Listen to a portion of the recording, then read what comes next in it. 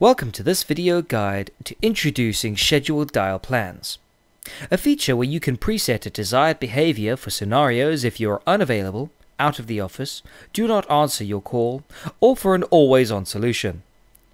After logging into your account, scroll down until you see the Scheduled Dial Plan link underneath your VoIPon ID numbers. Click on this link to be taken through to your Scheduled Dial Plan page. When the page loads, you will now be able to select which VoIPon ID you would wish to set up the dial plan on. Once you have chosen your ID, click Display to be taken through to the next page. The page you have been taken to would now show any existing dial plans which are currently set up on your account. As this is a sample account, we will go through one setup now. In order to create a new dial plan, click the Add New button. Alternatively, you can modify existing plans by clicking on the Change button link next to the plan. This is usually a pen and paper icon.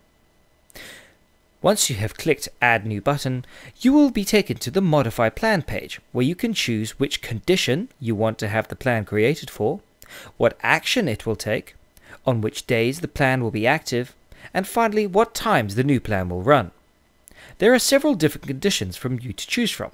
These are: no answer, where the plan will only activate if the call is not answered within a predetermined amount of time; busy, where the action will only take place if the number being dialed is busy; offline, where the action will only activate where the VoIP account has no registration to a device. This could be due to if the device has been turned off or the softphone is not currently running, depending on your setup. And finally, always, where the action you choose will be in effect until you manually remove or modify the condition. Next, you can choose one of several actions for which the conditions will be used. These are: voicemail, where any messages will be saved and an email sent to your registered address to alert you of the new message, and a copy of the recording will be attached to view from your email client. Call forward, where any incoming calls to your VoIP number or ID will be forwarded to a number of your choice. You must ensure that you have enough call credit available to cover the cost of the transfer. Not available message, where the caller will be greeted by your pre-recorded not available message explaining this.